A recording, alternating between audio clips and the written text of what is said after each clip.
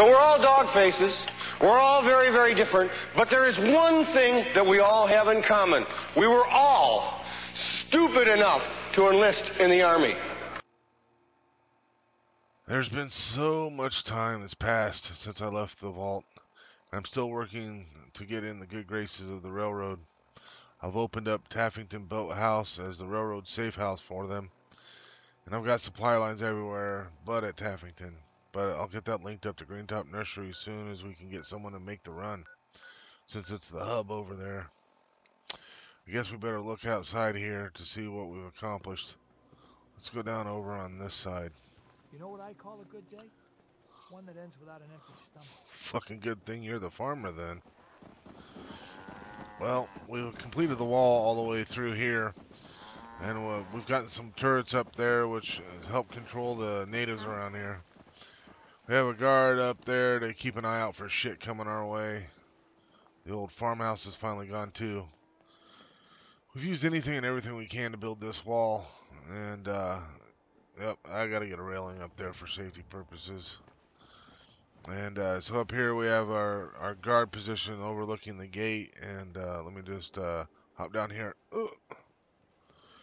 Here's the entrance. Still missing the turret, but we'll get that taken care of pretty soon. Tom wants to use a shotgun. Man's a fucking genius. We didn't even shut the door. So out here the wall continues all the way up. And again, we used anything and everything we could get our hands on. Up here we built this entrance pretty much at my request. It's not very secure. I have to admit though, I just had to have it. I've always gone in and out of this spot right here when I'm running down that direction. And I'm probably gonna need some turrets or something.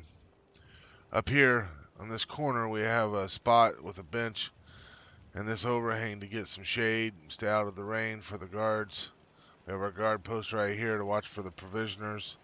And of course I put up some more turrets. I got that one up high and this one just over there. The wall's completed all the way down to the warehouse, so that makes it a lot more secure now. And now this is something that I'm really excited about. We have ourselves a real fucking doctor now. She goes by Doc Anderson, and she's apparently has some real training. No idea where she got that training, but she's already taken care of that bum knee I've had. Yeah. She'd been helping some random people out in the Commonwealth, and I just asked her if she wanted to come join us here at Starlight, and she said yeah. Melissa did a decent job, but I think she's kind of happy she's done with it. I honestly think I made her nervous. So Deke and I are still wandering around together, and the railroad has this robot they call Pam.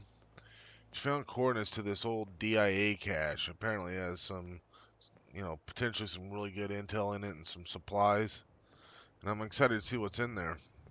The rumor is that there's some really special shit and kind of stuff that I'm going to find real helpful in my tasks. If it's as good as they say, then I was right to work with the railroad. Deacon's getting pretty anxious to get going on it, but so I think we're going to have to head out there for that this afternoon. This should hopefully solidify my relationship with the railroad. So for so long, I've been concerned about what was going on with me and my stuff. But the last couple weeks, things have been changing a little bit. I've been getting a lot closer with these people, and I've been working with several of them as part of my duties as the general of the Minutemen. And I'm realizing how important it is to become so close with them. It's the only way I can be sure the world will be worth living in for Sean. In many ways, these people have become part of my family. I can't bring back Anna, but that doesn't mean that I have to be the only family Sean has. So that's what I'm going to do. I'm going to be sure to make sure that it's the best possible place for Sean.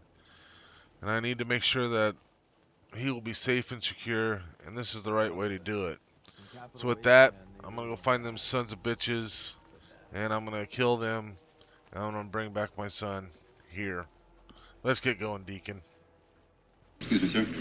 Seeing as how the VP is such a VIP, shouldn't we keep the PC on the QT? Because if it leaks to the VC, you can end up an MIA, and then we'd all be put on KP.